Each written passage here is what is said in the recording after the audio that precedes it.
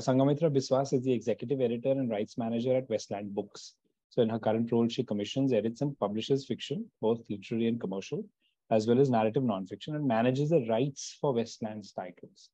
She's responsible for Westland's literary fiction imprint, Tranquebar, under which she has published books which have been on various awards lists, like Jane, is it Borges or Borges? Borges. Borges. So Jane Borges, Bombay Balchao. Then there is Manjul Bajaj is In Search of Heer, Manjiri Indurkar's It's All in Your Head, M, and Aamina Ahmad's The Return of Faraz Ali. She's been with Westland for a decade, and she's edited books by Amish Tripathi, Anand Neelakantan, who we have next weekend, by the way, Ravi Subramaniam, and Christopher Doyle. She's passionate about publishing, but with a focus on debut fiction in particular. She's always on the lookout for cutting-edge non-fiction. That is music to our ears, Sanghamitra. She recently published Jupinderjeet Singh's Who Killed Moosewala, which is an edge of the seat account of the singer's death and the investigation around it. Amongst the non-fiction titles, she's also most excited about publishing next year a deeply detailed biography of Sri Devi, the Indian film star.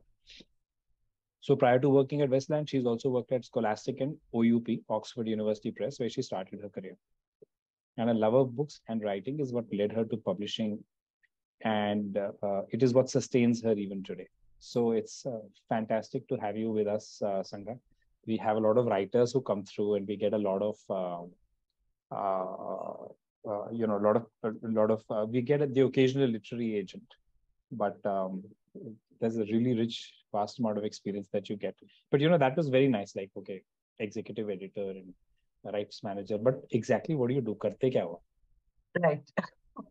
So first of all, I'm just thrilled to be here, Chetan, and I'm so glad that you have this community. I mean, even hearing you speak about the people who join in regularly, who do things simply out of the passion of it is just a unique thing. So thank you for having me here, and thank you to everyone for showing up to listen and while we chat. So yes, executive editor is a designation, but basically what it means is that I'm a senior member of the editorial team. So which happens when you've been in a publishing house for a long time and done a lot of books, you kind of become a senior member of the editorial team. But in publishing, in Indian publishing, at least, like all of us pretty much do the same thing, which is that we go out there, we look for books that we think readers want to read.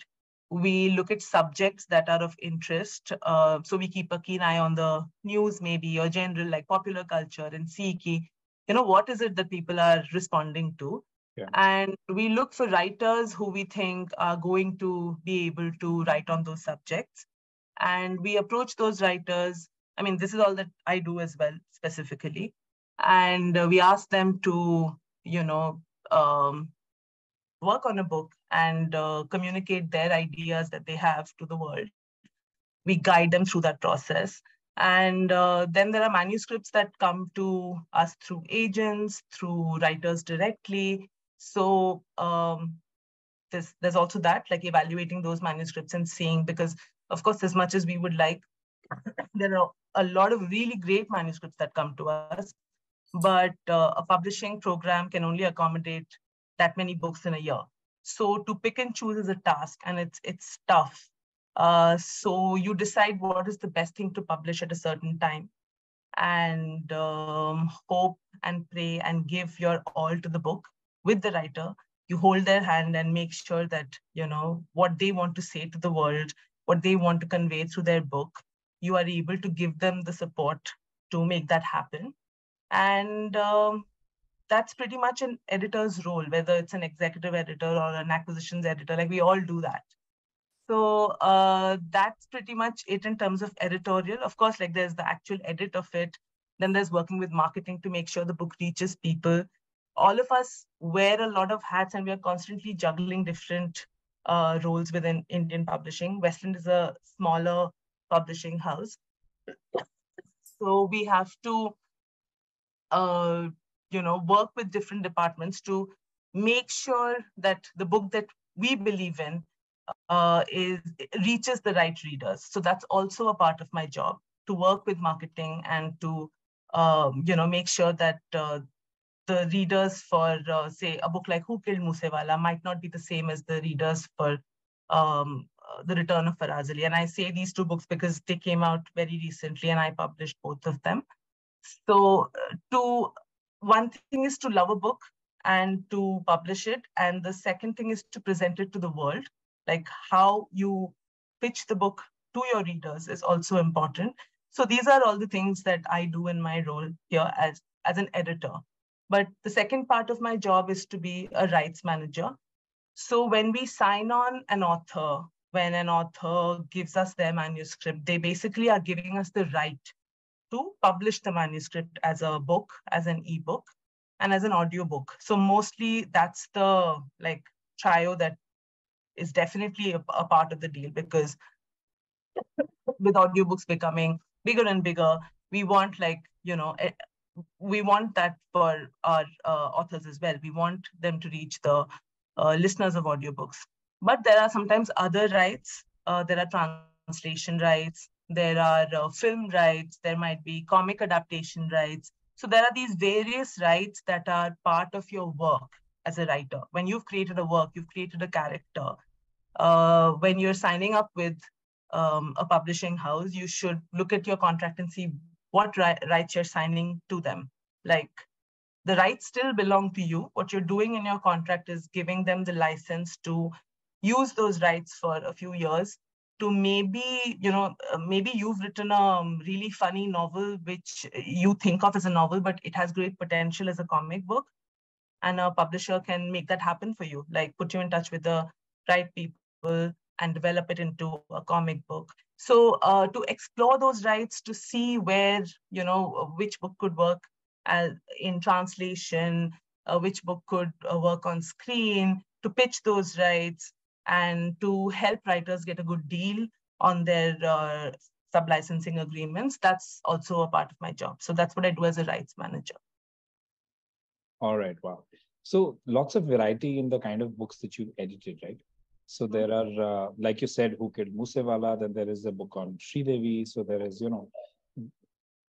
everything from biography to folk writing to nonfiction. And it sounds like from what you described that you're also chasing a lot of nonfiction. If you commission someone to write, it's usually nonfiction. Absolutely, yeah. So do you have a favorite? I mean, is there one particular genre that you like more than others? Do you mean as a reader or do you mean as an editor? I think as an editor, because I think these folks are more interested in what you know as, what you're looking for as an editor. So it's hard to pick because I'm actually quite a genre agnostic person. As you can see when you look at my list, I have published nonfiction. Yeah. I have published commercial fiction and literary fiction. So I'm actually not looking for, I don't have a favorite in terms of what I want to publish.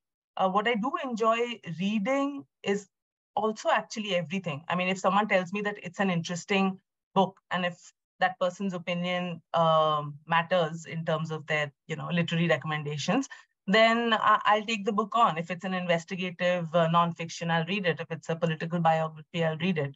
So what I do notice that at times when I'm in a reading slump, I turn to crime fiction a lot, because I feel like that's a genre that, it's a really interesting genre. You can have very quick, it can give you instant gratification, is what I mean. Like in terms of plot, you can see a crime happen and see it being resolved. So that gives you some sort of that predictability at times is comforting. And at other times, it can be a deeply layered kind of crime writing as well, where, there is the crime, but then the characters and their inner lives and their motivation. And basically, as an editor, this ties into what I look for in writing as an editor, which is, like deeply human stories, because to me, that's the point of writing. That's the point of reading, to try and understand, why we do the things we do. Right. So sometimes when you look at crime writing and you feel that, okay, some really terrible thing happened, and you're trying to figure out why it happened, and you know, the mystery unravels and you get deeper and deeper into someone's mind and you understand their human condition, that's a very very, very interesting thing to me. So stories that tell human stories, like even if it's a business book and it tells you something about, you know, the founder's vision and where they came from, what they did, it makes it an intrinsically human story, then I'm interested in that. So Mm. that is what, like, rather than a genre, that's the kind of story that I prefer reading and publishing. Okay. So So you said a very interesting thing early on. You said that, when you're marketing, obviously a Who Killed Moosewala is very different from a more literary work. That's almost like a non-fiction whodunit. So, yeah. what do you think is the difference in the skill that is expected of the writer when they're writing for one genre versus another? Right. You know, so for example, lots of people feel like, I write too directly and I'm not very artsy in my writing. Okay. Hmm. So does that matter? I mean, It really does not matter, because I do think all of us, all writers, try to, I mean, they do write the best book that they can write. So everyone has a different way of telling a story. If you and I have, you know, we are part of the same incident or we experience something, the way you will tell the story will be very different from how I will tell the story. Yeah. So maybe I'm going to say it in a really quick and snappy way because the punchline is important to me. Maybe you noticed things that I didn't, and thus you're going to, you know, be a bit more descriptive and add certain more layers to the story. But Sure. that doesn't mean the story is like your story is better than mine. It's just a different way of telling a story. And just like there are different kinds of writers, there are different kinds of readers. So Right. there are readers who prefer the straightforward, you know, like just no frills kind of writing. And for instance, like if we talk about Who Killed Moosewala, that's a book that I know the writer worked a lot on the research, because putting all the data together, it was all out there, but doing the interviews, making sure things were accurate, talking to people who are jailed, police officers, that's a lot of work. So he put in a lot of work. And I know this of other nonfiction writers, especially, who sometimes spend like years on research. Yeah. And then they maybe want to spend only 6 months in the writing of it because they've stayed with the project for so long already. It's kind of already there in their head, and then they produce it. When it comes to literary writers, maybe it's like The Return of Faraz Ali is a crime novel, for instance. Okay. And like I said, I love crime. I love that novel. It's a really good novel. So if anyone wants to just like get deep into a literary crime novel, that's the one I would recommend. But it's not a crime novel for readers of, say, the quick pacey kind of the Sidney Sheldon type of crime novels at all. So it's not a quick read. It is something that you will have to get into slowly, because I mean, there's a murder, there's a mystery that happens right in like the first chapter, but and through the book, the mystery unravels and you slowly find out what's happening. But as important as the mystery is the atmosphere in that book, and understanding the motivations of the characters and where they come from. So all of that is, a part of the experience. The book is The Return of Faraz Ali. It's by an author called Aamina, Ahmad, and beautiful book. So that's what I mean. Like, I don't think one person's craft is necessarily, um, you know, more evolved than the others. It's just it's it's a different way of telling a story. So we should be respectful of that and not, I know that there are often these um, perceptions that we have that commercial writing is necessarily like quick writing, and perhaps not that much thought goes into the craft, but that's simply not true. Like, I know people work a lot in the crafting of their plot, for instance. Right. So whether it's at the very granular sentence level, or if it's at the level of research, or at the level of plot, every writer is working hard on their craft. Sure. So, yeah. Cool. All right. I think that's also, well, it's encouraging for us as well. Next question. You've been in the industry for a while, and I wanted to take a deeper dive into Westland because obviously, we've all had this. We've heard the stories about Westland, but we thought we'd get it straight from the horse's mouth. You've been there, you've been through the ride. So, can you, without letting out any major trade secrets, but can you tell us broadly what exactly happened with Westland from Amazon now to Pratilipi? Right. So, Westland was, an indie publisher, and Amazon wanted to acquire it. I think they wanted to try out physical publishing, like physical book publishing. Right. This was the only publishing house where they were doing physical books. There is an Amazon publishing in the US, but it's all ebooks. They don't really deal in physical books. So I think this was sort of an experiment to see if it works. And they were very enthusiastic about it. We were very enthusiastic about it as well to see how things pan out. This was in 2017. Okay. Yeah, so they came in and acquired Westland completely, and we started functioning as an Amazon company, which was good for us because in terms of resources, definitely, like, we were a really small company. We used to still publish some big name commercial writers like Amish Tripathi, the biggest of them all. But if a mammoth, like behemoth like Amazon comes and supports you, it's definitely, like, in terms of resources, it helps. So that's how things were. For the next 5 years, we worked with Amazon. It was a learning process because it's a corporate house, and we had to understand certain ways of working. And a lot of it was very useful because in Indian publishing, systems are not perhaps as important as it is in the corporate world. So some of that came into, like, the systems, the processes that really helped us kind of streamline our processes. And and we did some great books when we were in Amazon. Context, one of our premium imprints, was launched during that time. Eka, our languages imprint, was launched during that time. Red Panda, our children's imprint, was launched during that time. So I do think of that time as a very productive time. And but alas, like 5 years later, also, let's not forget there was COVID, so businesses were affected. And perhaps Amazon felt that this was as much as they wanted to stay in physical publishing. They decided to fold up. And that's what they did. So we found out that they are shutting operations and that Westland would be gone soon, which was a slightly difficult time for everyone. But the good thing is that we've all survived, and here we are, and most of the team is still intact. And now we're here in Pratilipi working as Westland.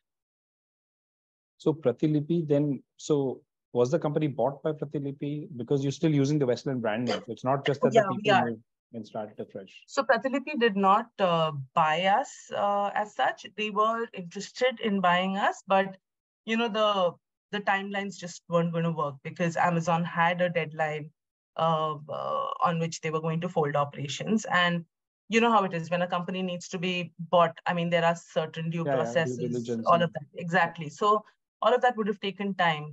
So that just would not have been possible within the deadline that Amazon had imposed. That Amazon was not going to we were not going to be owned by Amazon till that point. So that sale would not have been possible. So we did the next best thing, which is when Amazon shut operations, the very next day we joined Pratilipi. So the entire team moved to Pratilipi as employees.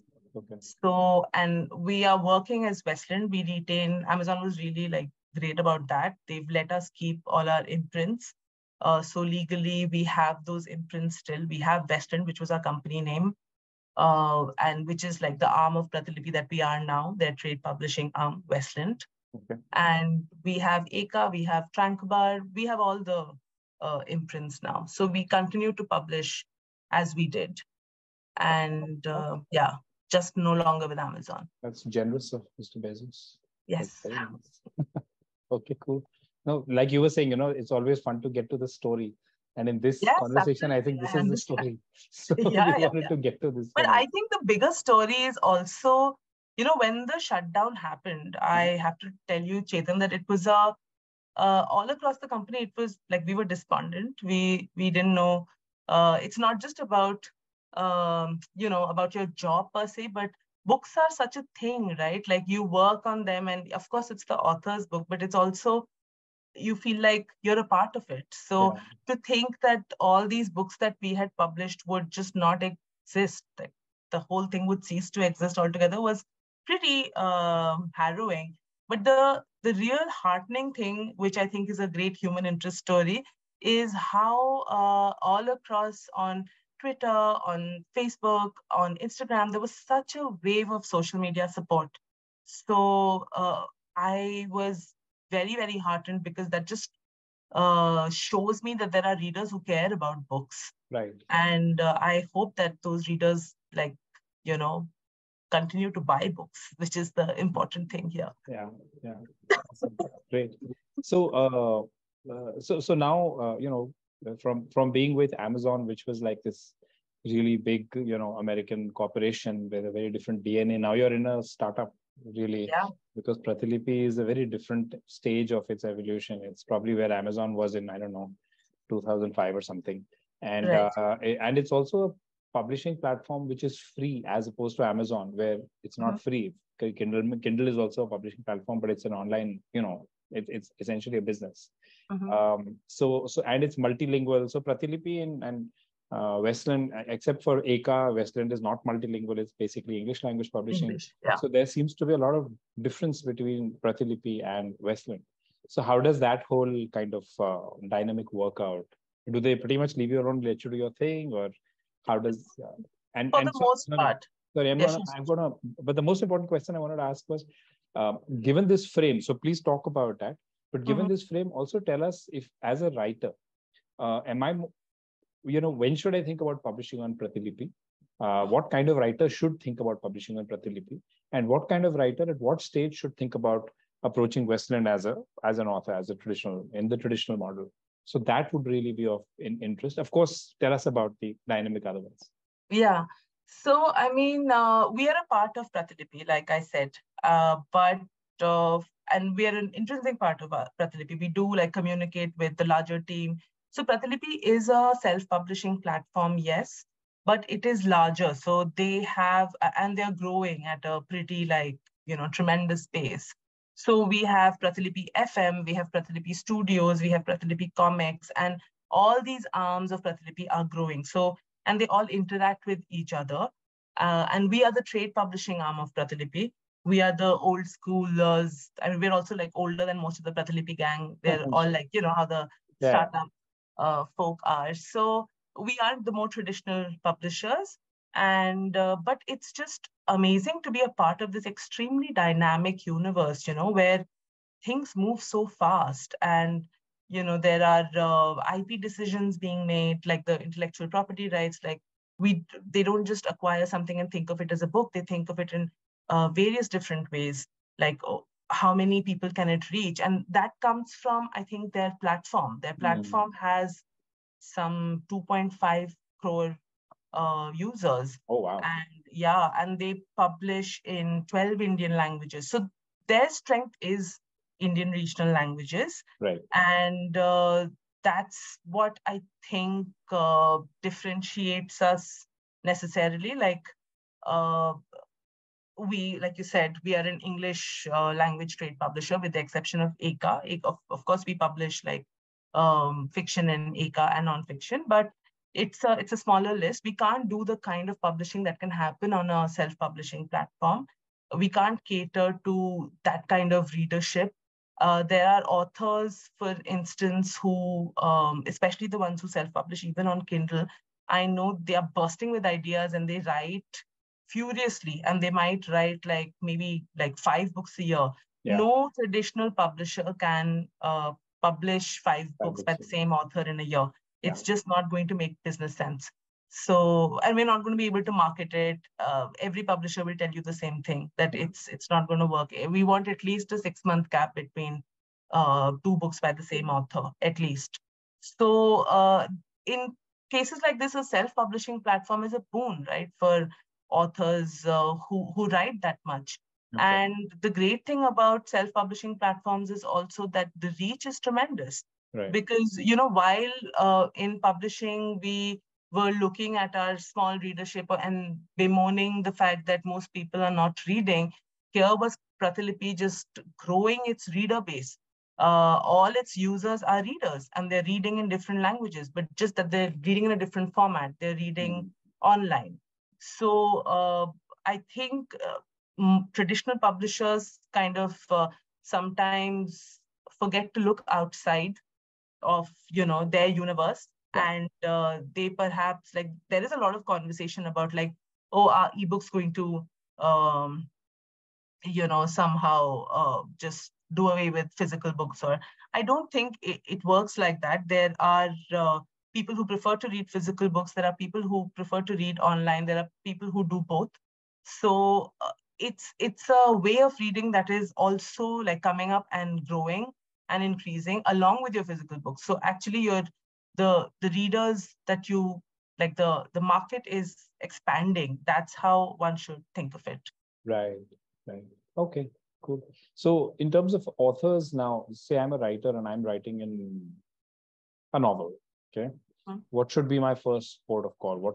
How should I think about this whole Pratilipi Westland? Or it's not just Pratilipi Westland. I'm thinking of an online platform. It could be a Juggernaut. It could be a Kindle, as opposed to a Penguin or a Westland or a HarperCollins. How should I think about it? When should I choose to self-publish? When should I choose to, try and approach a traditional publisher and get that? Also, given the speed and the probability of success, so. Right. So you should think of what really matters to you.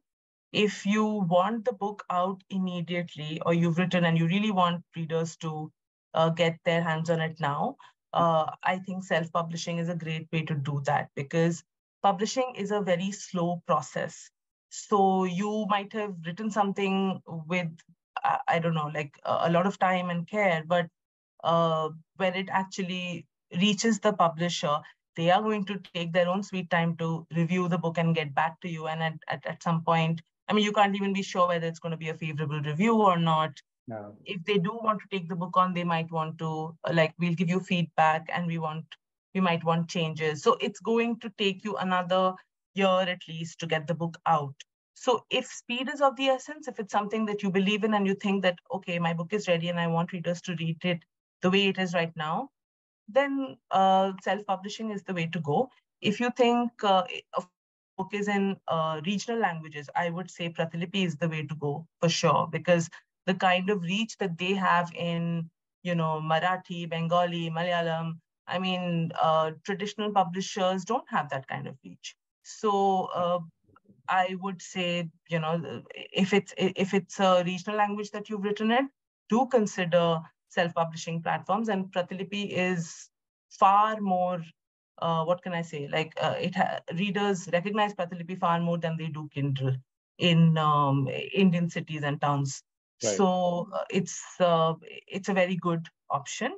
Okay. There is also like the kind of writing that you're doing. If you're doing commercial writing where, episodic crime or basically, like, even if it's a romance or if it's horror, and you can maybe do that episodic kind of writing, then again, Pratilipi is a good platform, because there is a way to earn from Pratilipi if readers get hooked onto your work.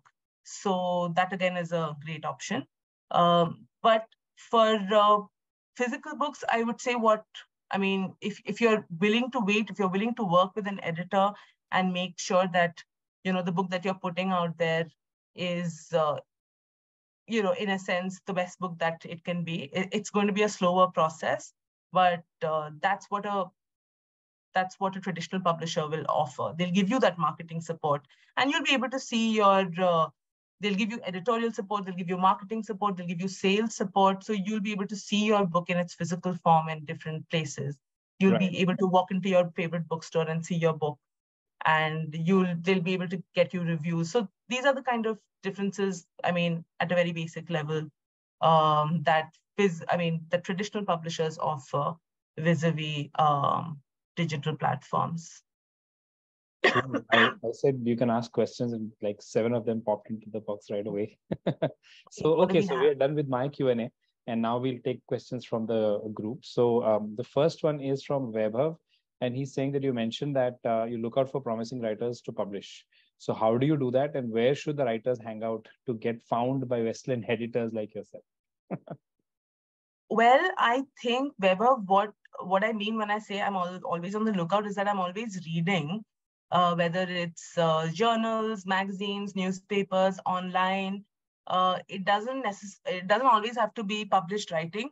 If you've written a very interesting thread on Twitter about a certain subject which interests me, then I'm going to reach out to you. And I've done that in the past. I've read Twitter threads and reached out to people and said, hey, I think, you might want to consider writing a book. So that's where you just need to put out your writing wherever you can. So whether it's a writing competition, whether it's, just whichever avenue you see, put your writing out there, like put samples. Because if you're doing all that great writing, but you're the only one seeing it, or it's not basically out there, then publishers are not going to be able to find you. Editors are not going to be able to find you. So Right. yeah, right away. Okay, great. Next question. Thank you. Next question is there any one genre in fiction that Westland does not accept? That's from Shompa.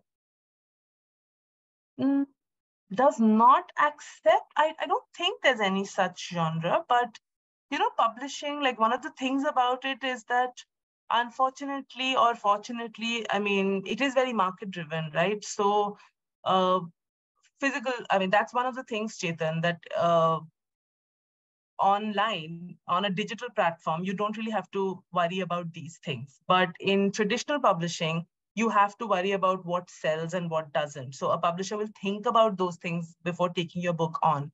So, for instance, India does not yet have a very mature, science fiction market, for instance, or young adult market. It's small. There are good books out there, but ikka dukka. It's not like you see a lot of very interesting writing in those spaces. But I won't say there is any genre that we don't accept work in. If your book is that one book in that genre which is standout, then publishers are going to take note. In fact, you might have a better chance of getting your book published because there aren't too many writers writing in that space. What about short story and poetry? That's one of the things that come up all the time. We do accept short story collections. We do accept poetry as well. But poetry, again, because it's such a tiny market, we publish very few books in a year. So we can't accept most of the books that come in. We do review them. And I'm publishing Manjari Indurkar's poetry in September. We've just published another collection. So we do publish poetry. But again, the monetary value attached to poetry is because we just don't sell poetry, unfortunately. So that is small. So Lee has a question. Just to give you context, he's a Canadian writer. And he lives in Bombay with 2 very naughty motorcycles. Speaking strictly about fiction, I was told by a commissioning editor once that publishing houses in India tend to shy away from manuscripts with too much foreign content. This was later confirmed by a reputable literary agent. What is your or Westland's position on this? I wonder what you mean by foreign content. I'm not very clear on that. Is it something come on and just talk? Specifically, stories that would deal with a large amount of non-Indian characters, or perhaps take place outside of India. Right. So Lee, it's the same thing. It's the market. If I put out a book that's set in Turkey with Turkish characters, I don't know how many readers in India would actually want to read that. So it won't make commercial sense for me to publish that book, right? So that's how it is. Like even when, say, I pitch rights for Indian books to foreign markets, It's always like, I'll try to see if there is a connection between the book that I'm pitching and the country that I'm pitching to. So if there is a link. Oh, yeah. I'm sorry. I would have heavy Indian, like there would be Indian characters. A majority of it would take place here, but there would also be a heavy foreign, say 30, 70. Right. So I'm not sure if that, because I can think of this one book that I'm going to publish later this year, where a lot of the action actually does take place outside of India, but it's very intrinsic to the story. The main story is about Indian characters, and the characters then move to a different country, and a lot of action takes place there. So, I mean, if it's somehow built into the story, then I don't think it should matter. But primarily, the focus should be, I mean, it should be for an Indian market. Yeah, Does that answer that sounds like Shah Rukh Khan going to Switzerland, though. So I don't know if if that's the solution to Lee's question. But I guess you heard what you heard. Next question was about YA. No, the next question was from Anusha. She's saying, at what stage should a writer approach you, short fiction writer specifically? So mostly what I tell people is when you're, especially if it's fiction, that when your work is fully finished and done, right? But yeah. Yeah. So for fiction, if it's a novel, then definitely when your work is complete, when your book is complete, that is when you should approach a publisher with some sample chapters. But for short fiction writers, if there are some stories, I mean, if you know where your collection is going, and if you have, like, say, 3 stories that you're very happy with, you can still reach out to a publisher because those stories are complete. So yeah, you can reach out with like 3 stories and a broader outline of how you think the book is going to be. Yeah, cool. So I just wanted to clarify there. So it's okay to just go with 3 stories and then build on that theme later?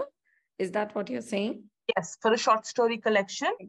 Yeah, if there are 3 stories and you have a general theme in mind already, but you think you want to sign up with a publisher based on what you have, we will still consider your stories because those stories are complete. Okay. All right. Yeah. Thank you.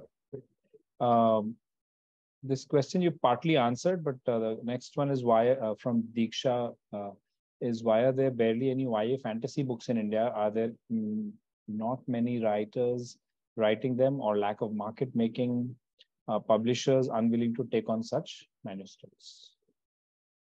So yeah, I did talk about this briefly. We are a market-driven sort of an industry. So I'm not going to say that Indian youngsters don't read, or like people in general, Indian readers don't read YA fantasy. They do, but most of it is international. It's not something, nothing from India has really broken out in that way over the years, that like more than a decade that I've been in publishing. So perhaps it is a case of, you know, I don't know, maybe that standout book hasn't happened yet, which is going to change how people feel about YA. So it's a very small market for us, and thus we do publish in it, but very few books. So if you have that standout book, if you have something which you think is going to just, you know, like knock the socks off everyone, then, I mean, do pitch it to people. I mean, I know Westland is open to submissions. We're definitely going to look at it, but the chance of getting a YA novel published is slimmer than other genres. Okay, next question is a simple one. At Westland, are you more keen on non-fiction over fiction? No, not at all. I mean, I love fiction personally. And Tranquebar as an imprint is an imprint where we only do fiction. So that is our imprint dedicated to fiction. We also publish fiction in context, fiction with a political bent. We also publish fiction in Eka. So there's a lot of fiction. We also publish fiction in Westland, which is like, you know, our eponymous imprint. So we do publish a lot of fiction, and there is no such, stepmotherly treatment given to fiction. But as for nonfiction, I think it's easier to um, commission nonfiction, because fiction, we are really dependent on what the writers are writing and what is pitched to us. Because I can't really go to a fiction writer and say, I really think you should be writing a book on, I don't know, family relationships or whatever. They're going to write what they want to write, what they've been working on. I think fiction writers, the fiction comes from what they want to work on. But for nonfiction writing, you see what's around you. You can see writers who are working on similar subjects. You can actually go out and ask them to work on something. So we end up commissioning a lot of nonfiction. The fiction, we are kind of like dependent on what comes to us from agents and from writers themselves. All right, cool. The next question was, what is typical? This is a difficult question. What is the typical percent of commissioned books versus slush pile picks? So, the slush pile picks are, I mean, it's hard to give you a clear percentage, but the slush pile picks are very, very few in number. But there are books that have caught the eye of, an editor and have ended up being published. And that continues to happen in Westland pretty regularly, because all of us go through the slush pile. All of us look at, and sometimes especially now, because I don't know, we're a smaller company, we're looking at publishing with with more of a clear-eyed focus on what we want to do. So I think it's not necessary that your book has to come in from an agent. I've recently acquired a book which came in through the slush pile. We recently published a book that's doing really well for us, which came in through the slush pile. I'm not going to take any names, but this is true, and all of this has happened. So I think around very broadly speaking, around 20-30% of our books do come in from the slush pile. All right, cool. Thanks for that. That's interesting. The next one was, do you have any courses on editing that you suggest? I can suggest one. I have one. So there's this guy called Shani Raja. He used to be a journalist with Economist. And he has a very good course on editing, which is on, I think, Coursera. So you can look him up, Shani Raja. He's of Sri Lankan descent, but he's lived and worked in the US or wherever. So that's one course. I mean, it's a little journalistic. That's the only thing. But I think it still gives you a good idea of how to go about the editing process. Interesting. That's good to know. I mean, I only know of the course that Seagull publishers, they have a course on publishing. A short-term course, I think, Seagull. And then there is Yoda Press. They also do some editorial courses, I believe. So those are two to check out. But otherwise, Google is your friend. I'm sure you can find many names. Ritu has a question. What is the editorial process after manuscript has been accepted? We should actually write a blog about that. But anyway, go ahead. So the editorial process, often what happens is when you sign an author on and the book is already complete, they actually expect you to quickly publish the book within a month and just show them the cover and get everything done. Don't go in with that thought at all, or that's not going to happen. There's typically a year between, when you sign in and when the book actually reaches the market, and that's a short time frame. So it should be anywhere between 1 year and 1.5 years, because that's the time your editor needs to work on the book with you.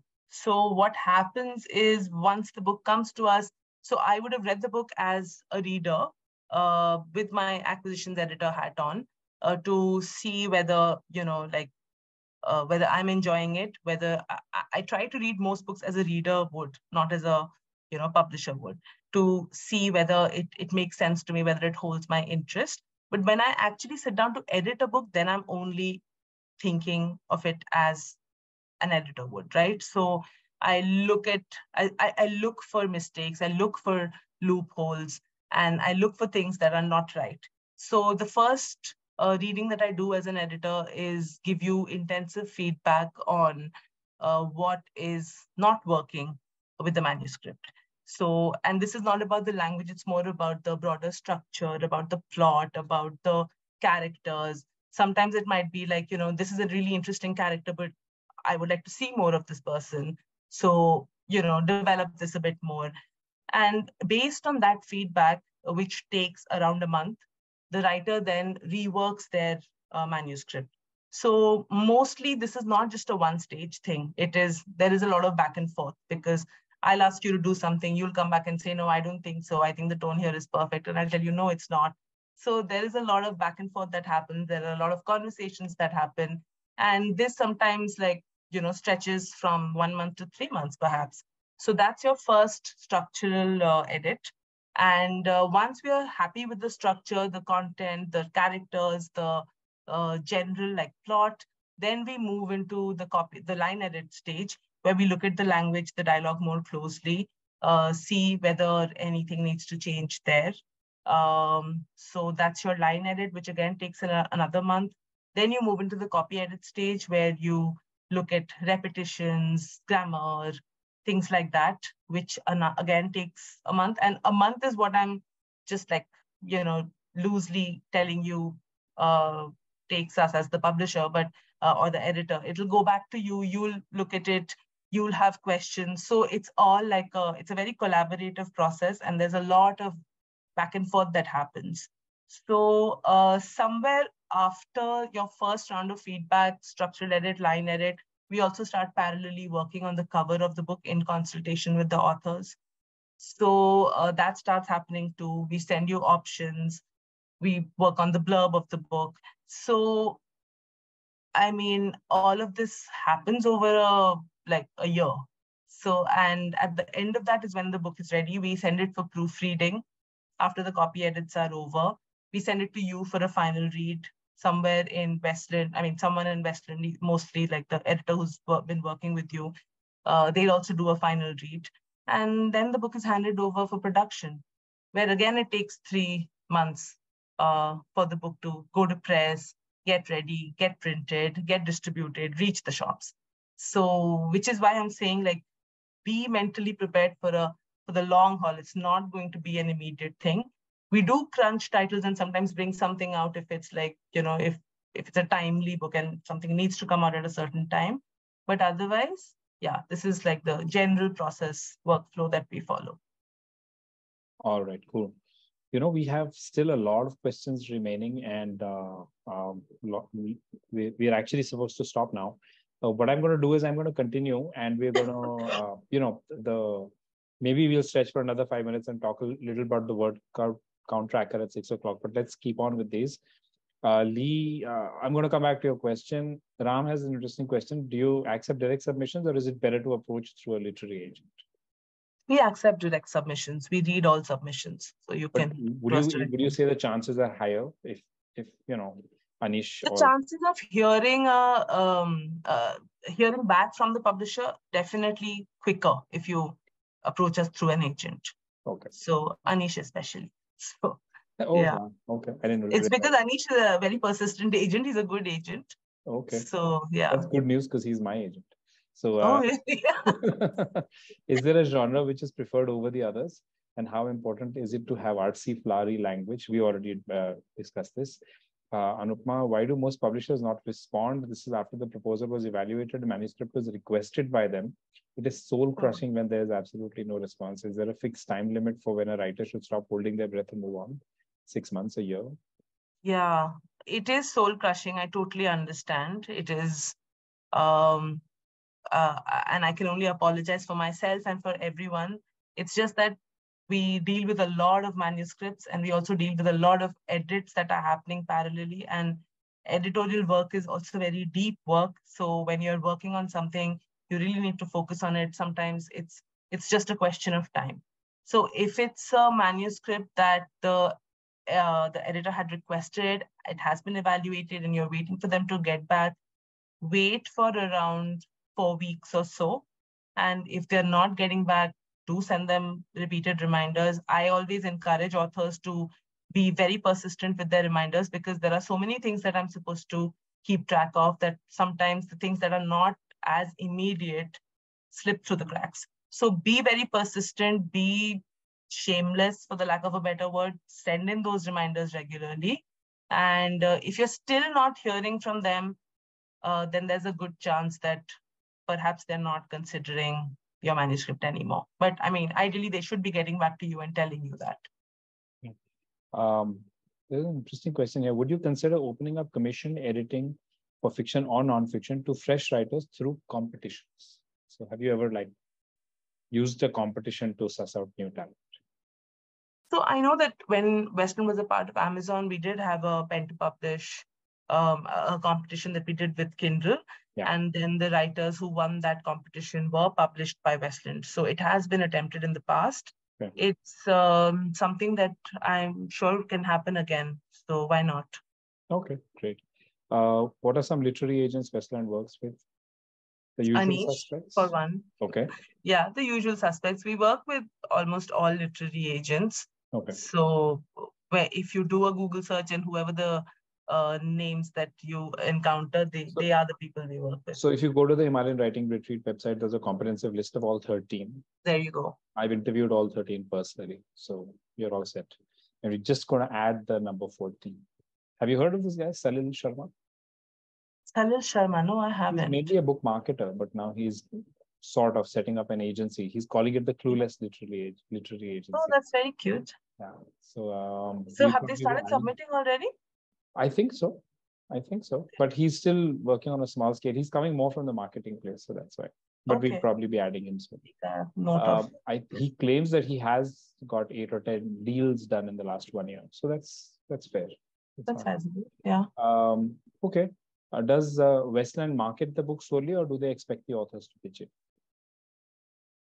Westland markets the heck out of your books. Okay. So we have a very good marketing team. We are very committed to the books that we do. And I've worked in other publishing houses, and I know this, that our marketing is great. But as an author, you cannot afford to not be a part of the marketing process. This is what I have seen. Authors who sort of head their own marketing efforts, their books are the ones that the marketing team also feels more excited and enthusiastic about. So we are going to market your books irrespective, but it just helps if the author is also pitching in and is enthusiastic. So if that's what you mean by pitching in, we will be pitching you for interviews, for maybe book signings, and it just helps if there is an author who wants to do those things as well. So yeah, but we'll market your books. Awesome. So Webhub's question: what percentage of revenue should we expect as royalty? It's 8%. That's industry norm, Webhub. I'm just rushing through some of these questions. Do you insist on buybacks by authors if they are lesser known? If they're lesser known, no, not at all. There are lots of debut writers that we publish, and we do not insist on buybacks. It's really about whether we think your book has a market or not. If we think there are sales projections that we can make ourselves, we are not going to ask for a buyback at all. Okay, great. Lee's question is, I think it's a long answer question. So I'm going to leave the question with you, and maybe you can shoot an email back. But he's saying, can you give us some clarity on fair use rule, in particular as it relates to music and song titles? Because I remember there was a long conversation that happened about this in one of the FDCs also. So can we, for example, can I take Pink Floyd's lyrics and put them in my book? Or do I have to go and take permission from somebody? Or can I use, things like that? And can I just put them in my book? Do you know if, would you want to take on the question? That's a tricky thing. Okay. There is no real fair use in Indian copyright law. So the best thing to do would be to take permission, to reach out to someone and get them to okay your use of lyrics, especially song names even, because you never know, because there are these big production companies and music labels who are very territorial about the lyrics of artists because it's big money. And I mean, if you use just a bit of the lyrics with no intent to monetize, you know, those lyrics only, it should be okay, but I would still suggest not to do that. And when it comes to songs and their lyrics, reach out to the production labels and get the permissions, because yeah, you don't want to end up in a soup and just have your books withdrawn. When it comes to books, it's different. It's much easier to get permissions. You can offer like a small fee and get the permissions as well. But otherwise, lyrics are a different ballgame. So I mean, the answer is much more detailed, but in just a few words, I would say stay away from using lyrics if you can. All right, thanks. That's awesome, Sanghamitra. Thank you so much.